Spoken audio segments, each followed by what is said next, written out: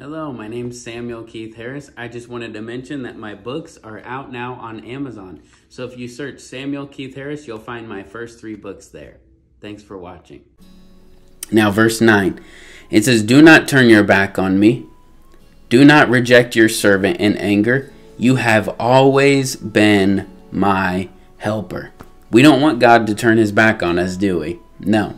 We don't want the Lord to reject us in anger, do we? Absolutely not. Because he says, David says, "You have always been my helper, Lord. Don't leave me now. Don't abandon me, O God of my salvation." He's the God of our salvation. If you're trapped in any bondage right now, I encourage you, cry out right now. Pause this video, turn this video off, and say, "God, I need your help. I'm trapped in the bondage of sin and I can't get out. I'm tired of falling prey to this addiction. Lord, will you help me?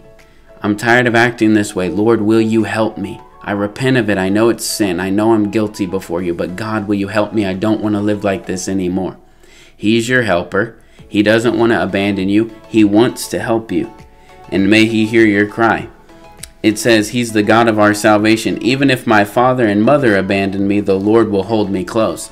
So even if you have earthly parents or earthly family or friends or whatever, and people desert you, the Lord will hold you close.